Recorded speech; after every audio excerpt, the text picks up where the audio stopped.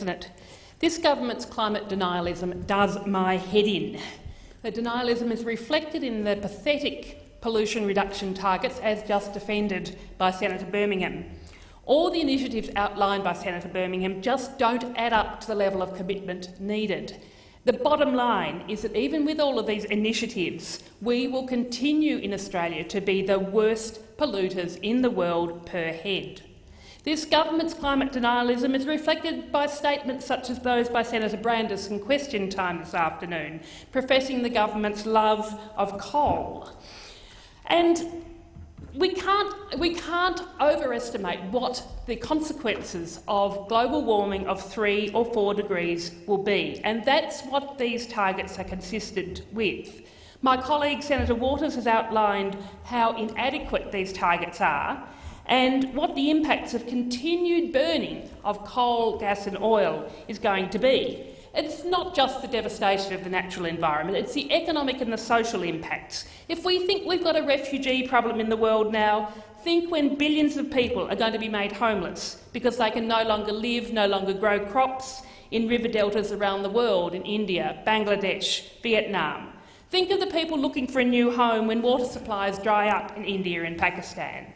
And closer to home, think of how we are going to deal with the drying out of our rivers and the massive impacts that are already being felt on agriculture across the country.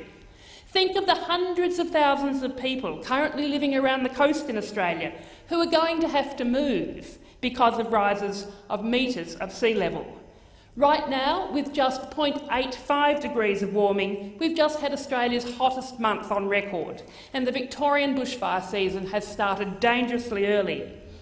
Think of the deaths we're going to have to suffer because of heat waves and completely unfightable bushfires. The only way I can cope with thinking about this is to redouble my efforts to make sure it doesn't happen. We have to slash our carbon pollution globally to keep warming to under 1.5 degrees at the maximum. And if the science is saying that to maintain a healthy, safe climate that we have to make even deeper cuts to our carbon pollution, then we're going to have to make that possible as well. And unlike the fossil fuel-loving members of the opposite, the Greens are facing the reality of global warming and see it as an opportunity to transform our economy, our cities and our regions to create a healthier, vibrant, thriving Australia. And the good news, and what I want to focus on in my final 2 minutes, is that we have lots of low-hanging fruit that we can tackle to get us there so that we can reshape our economy so that it's healthy as well as safeguarding our future. And if we had serious targets, then these initiatives would be planned and rolled out to help us meet them. I want to focus on the opportunities of shifting our transport systems to zero-carbon transport, because transport causes 16% of Australia's carbon pollution, second only as a sector to electricity production. And the shifts that we need to make to slash this pollution to zero would improve health and safety, improve our quality of life, clean up our cities, reduce congestion and provide better transport options in our regions. Means shifting how we get around, making many more trips by walking, cycling, public transport, and shifting to electric vehicles powered by 100% renewable energy. And today I want to focus on those vehicle trips and the potential for electric vehicle manufacture of cars, trucks and public transport vehicles and their components, because they contain amazing opportunities for Australia. Just today, I've introduced a private members bill this afternoon which focuses on electric vehicles being the future, which would expand the automotive transformation scheme to provide a pathway for local auto manufacturing to shift to the technologies and jobs of the future.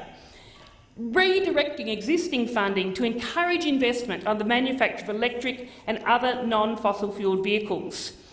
And companies like Nissan Casting in Dandenong, who want to expand their production of high-tech components for electric vehicles, are crying out for government support. Companies like Bryson, who I was privileged to be at the launch of their electric buses just 10 days ago in Melbourne, they want to establish their world headquarters in Melbourne and to manufacture electric buses that can go 1,000 kilometres on one charge.